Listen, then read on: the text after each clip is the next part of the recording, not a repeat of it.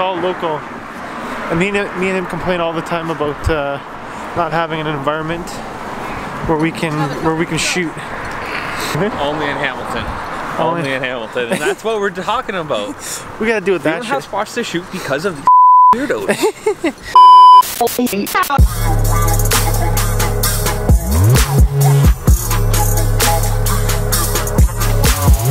What's going on YouTube? Today is Sunday, March 11th. Nice to see everybody. Loving it, loving the weather right now. It's not doing too bad right now. It's March, and we're gonna be doing. I'm embarrassed right now because somebody's walking down the street and I'm recording this. Give me 1 second. Sorry about that, guys. I know I've been vlogging for over a year now, but I'm still embarrassed when it comes to talking in front of the camera.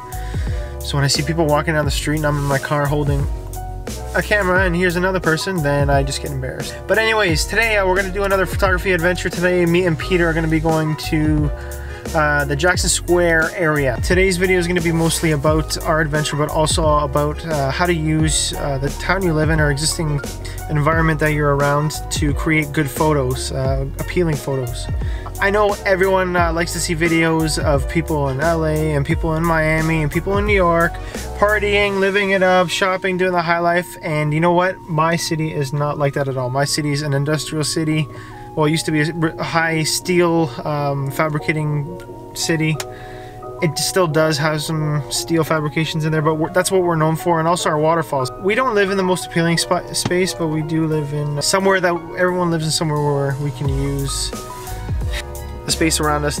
Okay guys, so sorry, I seen Pete here and I wanted to rush. I didn't want to make him wait, so as I was trying to say, I don't know if I said it properly. Saw me and he got excited. I got a little excited, yeah. Pete's here.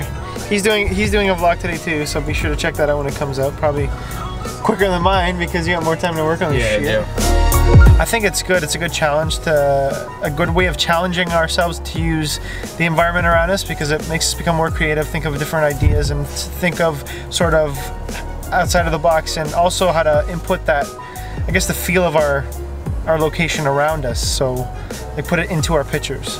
So we're gonna head down right now, and then we'll get you guys down by the Jackson Square location that I was talking about. We'll see you after. We just got here down at Jackson Square, one of Hamilton's oldest shopping centers, and I found a spot the other day when I was here, and I just took a few shots, and Pete's been interested in doing shots, and we're gonna do it. We're gonna do like a vid, and Pete's gonna do a tutorial. So guys, this is more of like this is definitely an urban setting, and you know, all you need is like a downtown core. You gotta go where like the spotlight is in your city. So I'd say downtown's pretty much the downtown's the spotlight for the life of Hamilton, especially now with the housing economy growing. It's the farmers market. Really? Farmers market, sorry. That looks sick to shoot in. We might be able to get in over here. I don't know if I'm in focus or not, guys. Oh, it's cold, kids. So anyways, we're back at the place where I took a picture the other day. I'll show you guys, it's right here. And we're here, Pete liked the environment, so he's gonna do a nice shot here. He's gonna do a vlog on, like I said, cinematic, how to get the most cinematic shots. And the reason why I chose this place is because of it's really symmetrical and the lighting's perfect. So like, I just found this on a downtown balcony of a shopping place. Like, if you guys can explore the city as much as you can, like explore where you are as much as you can, even if it involves you like going out one night by yourself and just taking random shots. That's what I did. And like now it's probably gonna be like a prime spot after you post it on your account, because Pete's got such a big following. Not big, almost 10K. It's nothing. The road to 10K. Almost. So yeah, like I said, random balcony. It looks sick here. So like it's normal, but we're gonna make it look cool just by like different lighting stuff, how to shoot it, and yeah, that's what I'm gonna be talking in my video anyways, and then with certain equipment too. Let's focus on that. He's got the Ronin over here. Okay guys, so we're just gonna get started with Pete's stuff over here, and then we'll go over the tutorial with you guys.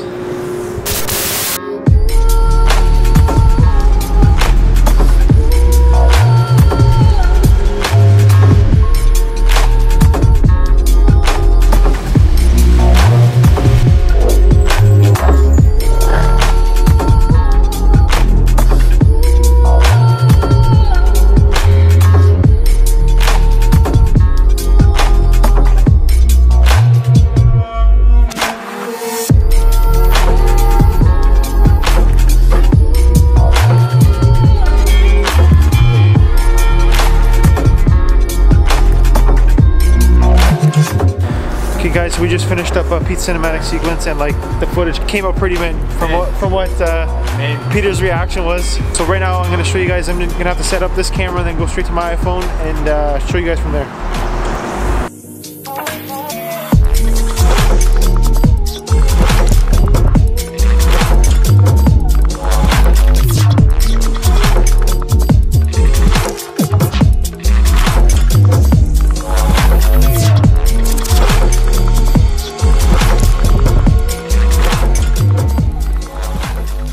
So right now I'm using the Canon 80D, rocking the EF 50mm from Canon. Hopefully you guys can see it there.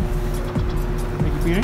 So yeah, the Canon 80D with the 50mm right there, and I'm going to be taking a shot of Peter with his Ronin right here, down here. So I did take a picture here already, but now we're going to do it from the other angle. So before I was over there going this way, now we're going to go take a picture that way, and I'm going to show you guys a little tutorial on how to do it from the camera. Okay, so I don't know if you guys can see my screen, but right now we got Peter here. He's in the center, so I'm lining up this grid with these lights. I'm going to be lining up the grid with these lights and have Peter in the center there. And we're going to be taking a picture of him with the Ronin. So this is, guys, keep in mind, this whole tutorial is about, not specifically about taking the picture, but more about how using the settings around us and near us in your photography.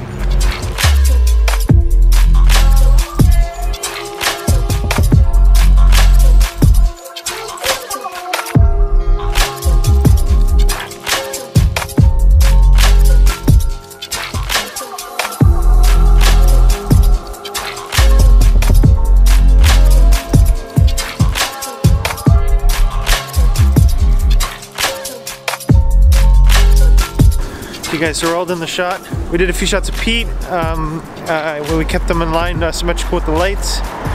And this is the most favorite one out of all of them that came out. It was in portrait mode. And yeah, Pete we got some more sequences with Pete stuff. Yep. Just walking back to the car now. And yeah guys, so like me and Pete were actually just talking, like Pete said he got probably some of the best footage he's gotten around in this area. Only with one light too. Yeah, with one light. Oh, we're going blurry there. One light. And I should do another video on how to light stuff with one light. Let's do it. One lighters. One lighters or one nighters? Both. One nights, one lights. One night, one light. So yeah, so me and Pete were discussing, like, this is probably his best footage that he's gotten, and it's all locally. This is all local. And me and him complain all the time about not having an environment where we can shoot. Only in Hamilton. Only in Hamilton, and that's what we're talking about. We gotta do with that. We don't have spots to shoot because of the weirdos. Yeah, it's pretty. Grade 5. Downtown Hamilton's pretty bad. Not gonna lie. Yo, would we have to go in there? I don't know. I think we can get up there. Closed? It might be closed. We gotta go in through there if we're gonna go in there. So everything was done locally, and like me and him are the worst ones. We always complain about not having somewhere to shoot. Always shooting at night because like I work, you work, I do stuff. But you know what? Yeah, the footage came out good for nighttime stuff. It came out pretty good. Yeah, for not being in Miami and not being in Los Angeles and everything, we did pretty good today. Yeah. More of a New York vibe. Can't wait for the snow to be gone. Yeah, there's still snow here. It was gone last week, and then it came back, and then it's gone again, and comes back. And we just got to deal with it. So right now, we're just heading back to our houses. You guys have yourselves a good night. Peace.